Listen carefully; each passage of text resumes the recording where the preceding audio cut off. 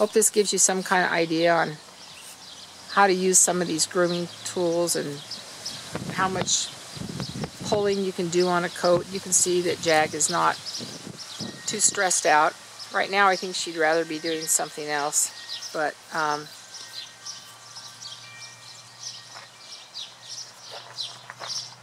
she seems to be handling it pretty well. And then sometimes I'll do it right after they have a bath, when their hair will be a little more, stand up a little more and a little more fluffy. And you already see how much those ears are going to be for taking out in the field. It's just not going to be attracting the stickers like it would have.